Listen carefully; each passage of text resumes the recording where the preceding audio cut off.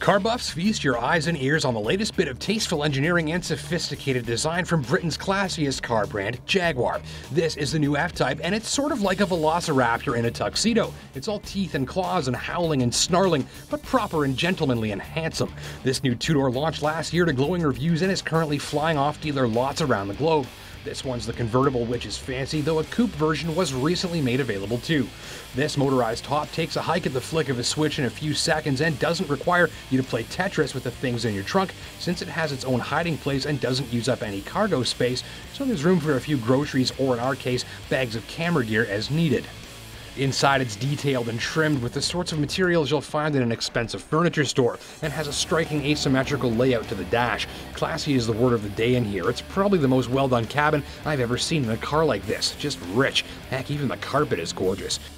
Climate control vents pop up when you turn them on, the instrument readouts turn red in dynamic mode, and if you look closely, you'll spot details like the Jaguar plaque cleverly applied to the air vent adjusters. You'll see it in the headlights too, if you look closely.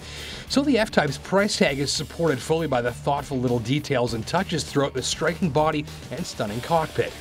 There are even some thoughtful touches in terms of how some of the features work on this thing, like it remembers if you left it in, say, dynamic mode, or what mode you've left the exhaust in, or whether you've turned eco mode on or off, or how you left the spoiler. A lot of cars with these features, you got to kind of go in and turn them back on every time you start the engine. This one remembers, and actually when you put it in park and take off your seatbelt, it shuts the engine off, assuming you're going to leave. In fact, it's so thoughtful, they even include this bottle of luxury leather cleaner, which is good if you, say, get nuked from orbit by a seagull, which in a convertible is a legitimate concern. Now, I don't know if you can see this little spot back here, but I actually had a close call with that earlier today.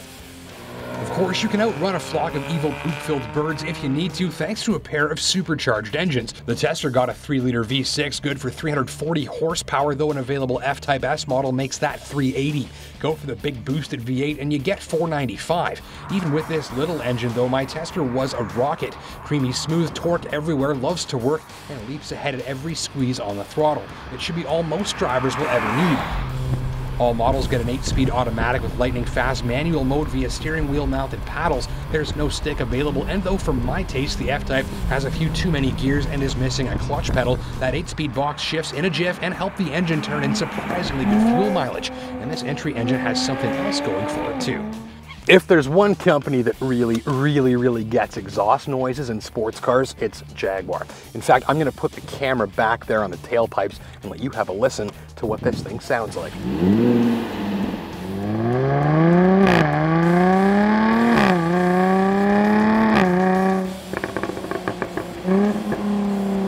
If somehow that noise ever gets old, you can switch dynamic mode off, which quiets the exhaust, calms things down, and readies you for a lengthy drive in completely refined and relaxed comfort.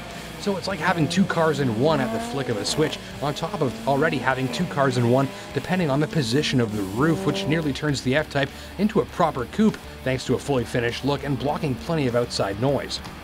It doesn't sound like you're driving a big tent down the highway at speed. While there, the aerodynamics and clever seal and drainage system around the windshield keeps you dry even if it's raining a little, and if not, since the roof works at speeds up to 50 clicks an hour, you don't need to stop and put it back up, and then you get to accelerate again. However you drive it, the F-Type backs you up for absolute performance enjoyment. If you happen to take yours to a track, which you should, you'll find the brakes and steering and that gorgeous engine are all dialed in to work off of each other's capabilities beautifully.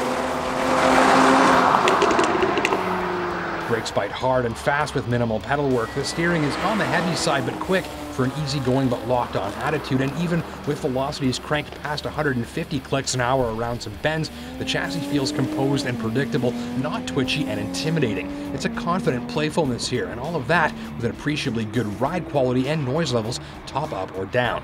Of course, there are other ways to drop over 80 grand on a top-line two-seater. The Porsche Cayman S is one. It's a screamer, does 7,500 glorious RPM, makes nearly as much power as the Jag without a supercharger, and looks like a baby supercar. Then there's the new king of go-fast bang for the buck, the Corvette Stingray.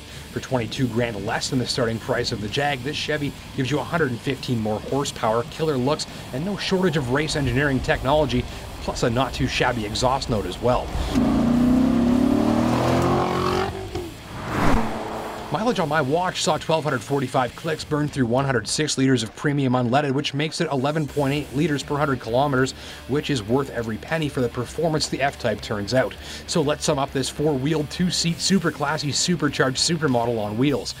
What's hot? Great performance, that glorious engine sound, a slick driveline, a beautiful cabin, half-decent utility, and even surprisingly good gas mileage and ride quality are all big draws here. Entry and exit can be tight for bigger folks, the suede seats are a little too grippy for easy slide-in, and the price tag may be prohibitive for some bank accounts, including mine. Those after looks, luxury, performance, and presence with maximum classiness, a great convertible roof, and a delightfully obnoxious exhaust note and dazzling cabin can check out the F-Type from '77. There's only one way to finish this episode, I think.